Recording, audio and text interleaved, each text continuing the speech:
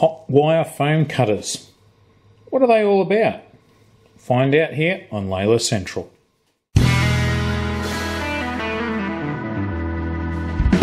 G'day guys, welcome back to Leila Central. My name's Clint, your average modeler, and in this video I decided to do a bit of a review on my hot wire foam cutter and give you guys a bit of interesting information about it.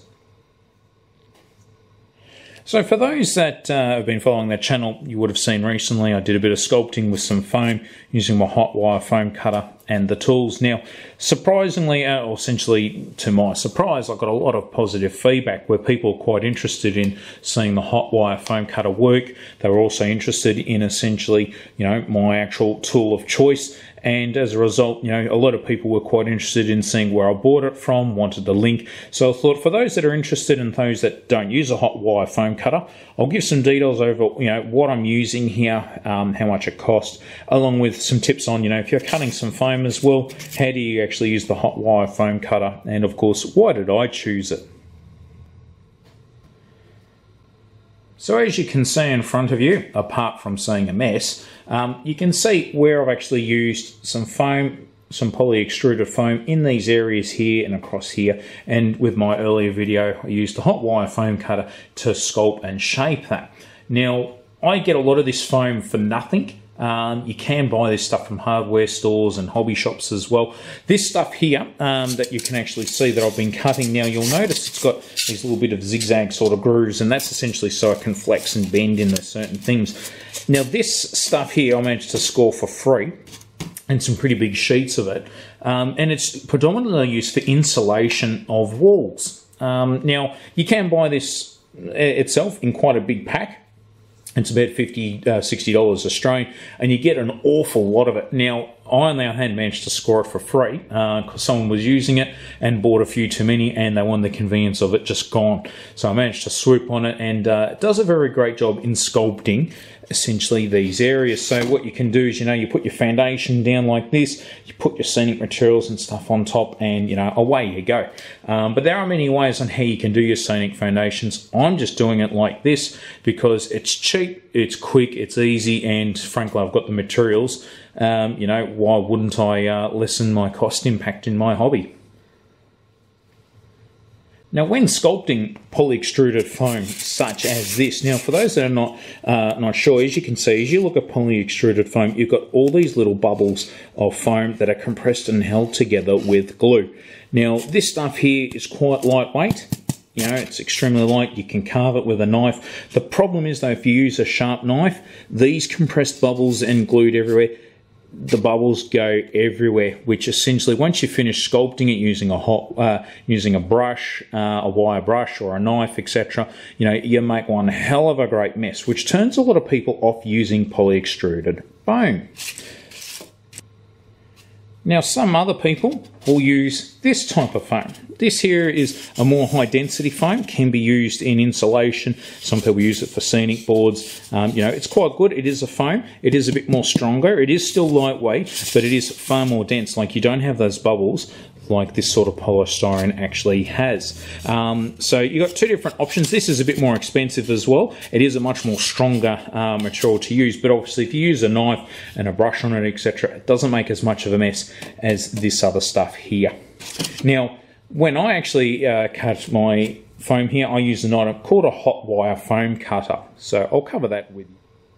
So this, in short, is a hot wire foam cutter kit. Now, in short, what actually happens is you plug this into a power source, or sometimes a battery, depending on what you've purchased.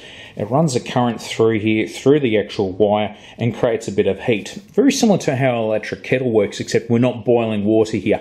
It's heating an element up, and that heat itself will cut through this foam itself. Now, this kit that I've purchased here, this was quite cheap. Now, before I actually purchased this, I did an awful lot of research on what was out there. You've got some of the known brands out there. I'm not going to label them, of course, which, they are quite expensive. And to me, I thought you're just paying for a brand label.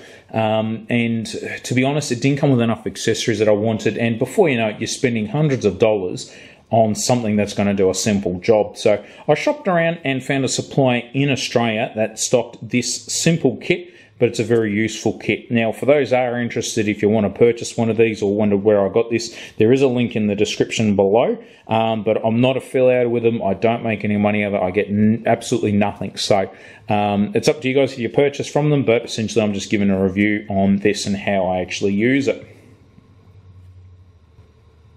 So my hot wire foam cutter kit came with, as you can see here, a one-piece main unit, which is this unit here, which is connected to my actual main power supply. This isn't a hot wire knife, but essentially it does give the use of a hot wire foam knife. So it's essentially just a long stick. As you can see here, I call it a wand. It might have many names, but it comes with a wand. It comes with this, which is an engraving tool. Now I'll show you this a bit more later on. This little element right at the end here will heat up, and it allows you to scribe into foam and do all sorts of things, which I'll show you this in a little bit of a while. And the other thing that I use quite frequently is the hot wire foam part itself, which, as you can see, we've got a nice big thin piece of wire here, bit of space that heats up, and then it slices through the actual foam itself. Now this kit itself comes with these 3 attachments and was, you know, around about $60.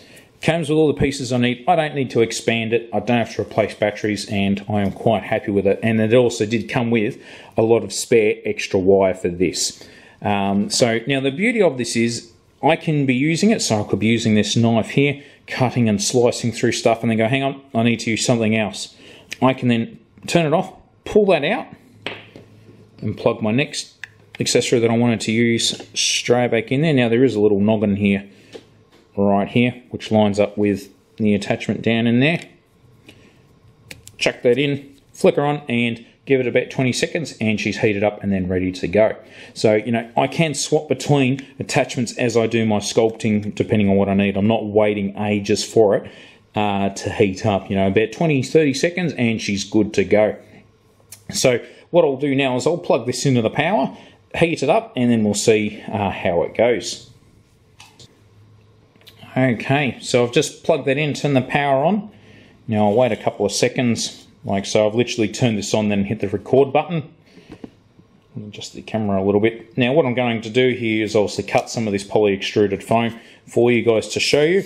And what better way to show you than having this blank space right here to my bridge just over here, line up with this over here. So what I'm going to do is cut some foam and sculpt it and put it right in here, so you get to see the actual results itself. So alright, so we'll see how this is. This may still need heating up. We'll take a look. It's been about 20-30 seconds.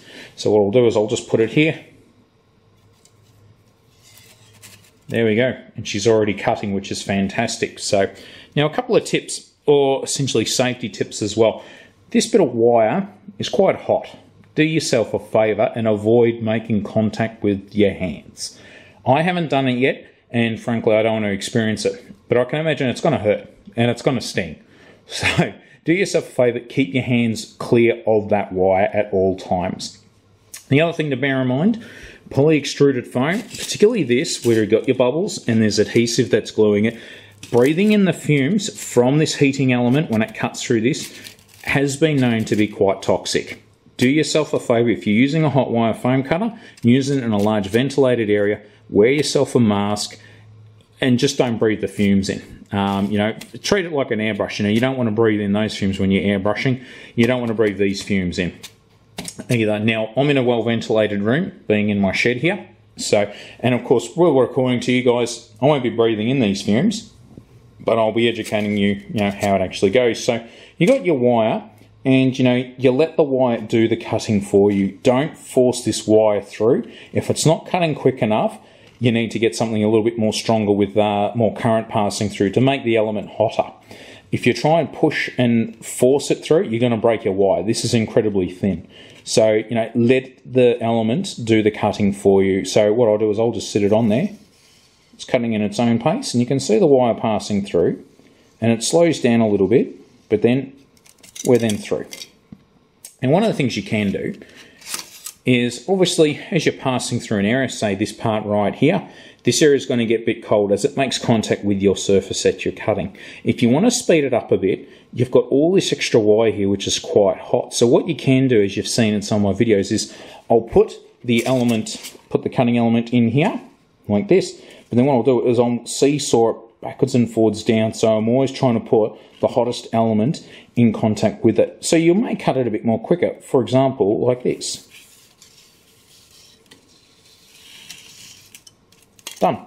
So, you know, it is only, it's not a huge difference, but, you know, it can make your life a bit easier.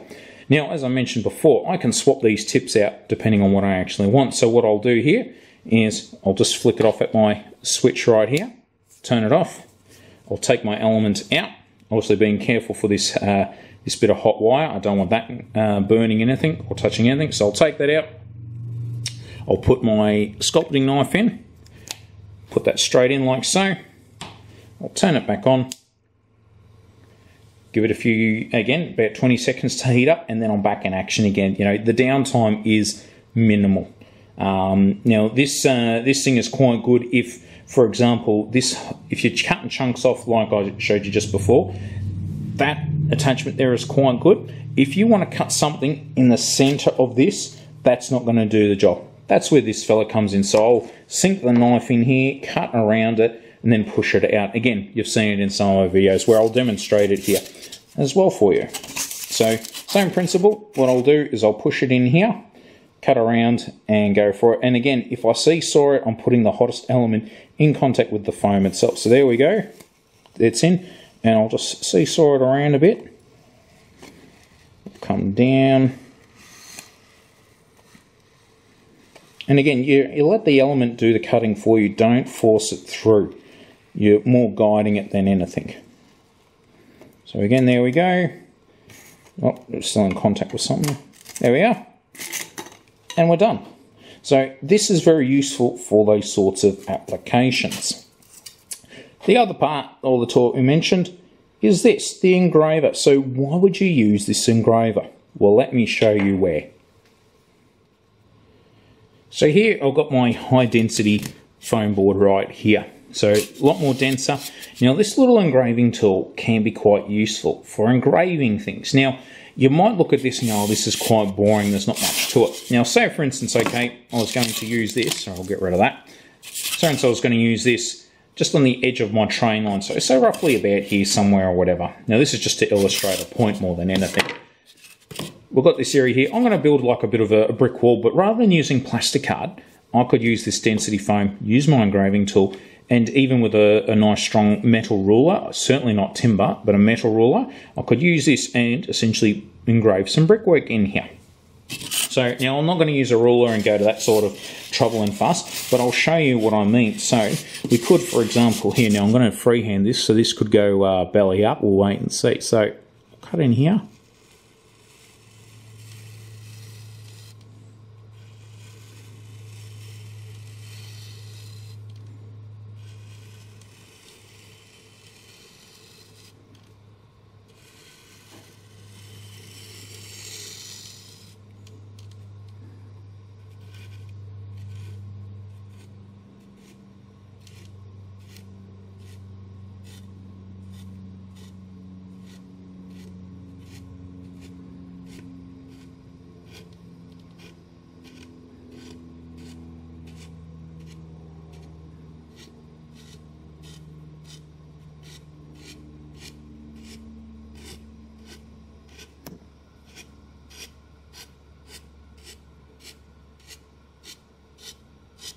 There's an example there. So I've added some texture using this engraving tool. Now, if you're going to use it on this, it is a hot element. It's going to keep sinking in and keep cutting. So as you can see, some of those grooves are incredibly wide. They're also quite deep. So if I wanted to make these lines a bit more finer and not as deep, but still get the texture in, I'd be moving incredibly fast to get that essentially engraving occur and consistency. Now, you know, you get a ruler out, you could produce some pretty good results with this if you wanted to. If you're doing O-gauge modeling, you know, I would be doing this an awful lot. You know, building some nice texture in here, and by the time you paint it, you wouldn't even know. You know, it'll do the job quite well. You know, you can use it for cobbles, all manner of things. So the engraving tool can be quite handy. The other thing you may want to do, I don't know why you would, but you might even want to, you know, write your name. So I'll put my name, and I'll put in the actual put it in the ear, you know, and then when it's glued down, no one will know, and then when you pull it apart, you might see it. Nah. So, but anyway, you know, so that's the engraver. A useful tool, something I may not use a lot of. Obviously, I'll use the other two attachments a lot, but, you know, to some people, this could be quite handy. And this came with the kit itself as a whole. So, you know, normally this is an optional extra. Same with this other little knife device here. So, you know, got the whole lot for less than some of the known brand hot wire foam cutters. Does the job. It's great value. And you know what? I'm not making an awful lot of mess. You know, the hot wire foam cutter reduces the mess in cutting foam. You know, you're not getting the bubbles everywhere. Your biggest enemy, as you can see here, is yourself. I myself am my own worst enemy. So the only untidy thing that needs replacing is me. So, but anyway, so what we're going to do, just to show, is I've got a nice big bit of foam sitting up here that I'll cut. I'll sculpt it into this and show you, you know, how you go about it.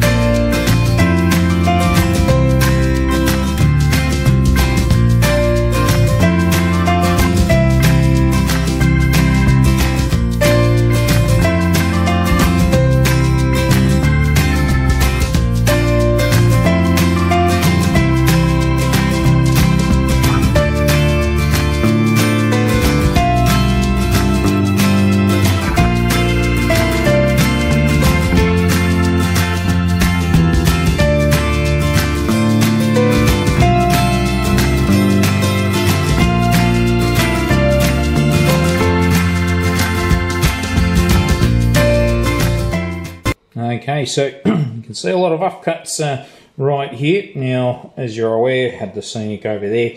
So where we started with this video was this area here was completely empty. So using that hot wire foam cutter, you know, I've sculpted my embankment. There's my central entry to the layout itself from the friddle yard. So the idea here, for example, as we look in a little bit more closer, this is cut straight down. So what my idea is, I'm going to put like a little bit of a textured bit of plastic across here to make it look like a bit of a retaining wall right here. Now obviously most of these bridges will carry a road of some sort. However, I've taken some great inspiration from some other images. So what I'm going to do is actually put a series of bushes along here to give the impression that, okay, we've got this embankment going on, there's going to be some bushes and stuff, and then the road would be behind it. So I'm not going to sculpt and model a road in here, but model the embankment so it looks like there's a row of bushes here, but then the road's behind that, in a sense. Now, with my bridge itself, as you can see here, now what I've actually done is I've inserted it and put it in such a way that it's in between my actual board right there, as you can see. So I've got part of it over here, part of it occurring behind here. So my plan is I'll be still using some more of this foam over on this side here to go probably about to here or something. Same on the other side. So when I actually do any photos or videos of trains coming out here, it's going to look like that it still continues in this area behind here, just to get that bit of illusion if I can. Rather than having that dead space there, which you can see. And obviously if I take more videos down at this sort of level, as you can see this space all the way behind here where you can see my finger. So I'll have the heels going across here. And you know what, even for an example, if I put this bit of foam right there, that already looks a little bit, but obviously it's not long enough, but I'm sure if I had an example, yeah, here we go, this would be perfect, I think. So an example like that, you know, you can see it looks like it continues on through, and that's my plan. So there we go. So apart from that, guys, that's the hot wire foam cutter, as I mentioned. So, you know, we've got this nice bit of embankment going right across here. I do plan to put in some... So what the plan is, as I've mentioned before, I've got some grass that I'm going to paint, which I haven't really talked about much, nor revealed how I'm going to do it, but we're going to have a bit more taller grass on the embankment. We're going to have a fence line up here, separating, you know, what would be a bit of farmland or anything like that. All through the country is what I call it. And then, of course, yet to paint the bit of the back scene here to have this try and blend into the background there. So like I mentioned, so anyway, guys, hopefully it's of some interest to you. As I mentioned, you know, your worst enemy when using hot wire foam cutter alloys is yourself. As you can see, I've just chucked all my offcuts right there. These will all come in handy, of course. And yeah, so it won't be too much far off, and hopefully we'll start getting some colour on this area here as I mix it up a bit. So there we go, guys. And of course, if you're watching this for the first time and you like what you're seeing on my channel, don't forget to hit that like and subscribe button. I do read all your comments as well, so don't forget to leave a comment if you want to. I do respond to them eventually. Even if I am busy with work, I will get round to them. And yeah, of course, as always, I look forward to your comments and any details or recommendations. So stay tuned, guys. Now, on a slightly different note, I do, as you may or may not be aware, I didn't do a layout update for last month. Now, the reason for that is because, well, you've been following my progress as I've done bits and pieces. If I did a layout update, it's recapping what we've already seen. So I didn't feel there was a need to do a layout update and repeat and re-show what I've been doing. Because as far as I'm concerned, you guys already know what's been going on with the layout. So anyway, guys, take care, be good, and we'll keep in touch. Bye for now.